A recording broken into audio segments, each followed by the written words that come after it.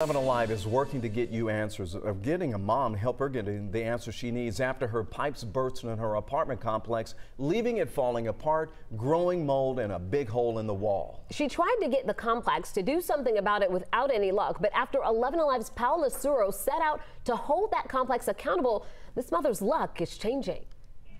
Is the water damage you can see, so it got wet. Yolimar Sanitar's life now reduced to a dozen boxes. We had a whole full household, an apartment, 2 beds. Right now, way down to the floor. We're sleeping in a mattress in the floor. And many of the items left, You can see clearly the mold in the clothes. moldy and unusable. And we have to smell and live with this every day. Yolimar says after the pipes burst on Christmas Eve, this hole opened up inside her son's room, exposing them to outside elements. I can actually see outside from here, and to have to live with that every day is just bad. I couldn't but bust out crying. It really has taken a toll in our health, but our mental health too. She and her son moved into the Signature at Sugarloaf Apartments in Duluth just 2 days before it flooded. Mold everywhere. She says she finds more mold with each passing day, and it's forced her son, who has asthma, to leave.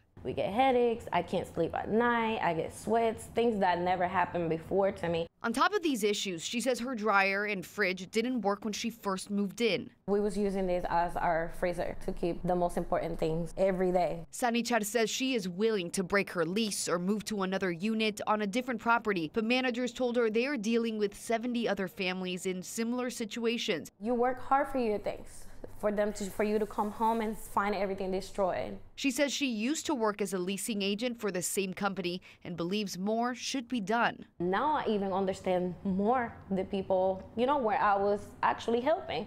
So I just want them to care about the people, to care because we pay their salaries too. 11 Alive reached out to the complex's office a handful of times and never heard back. But hours after 11 Alive left Sanitar's apartment, she says 10 maintenance workers showed up to fix the hole and confirmed she has mold all over the walls and the ceiling. You can see the mold in there, the black spots. She says they added that they will have to bring another crew to fix it and that she won't be able to be inside her apartment for the repairs. It's kind of like a roller coaster of emotions waking up and saying this. Until then, her life in boxes will remain packed. In Duluth, Paula Suro, 11 Alive News.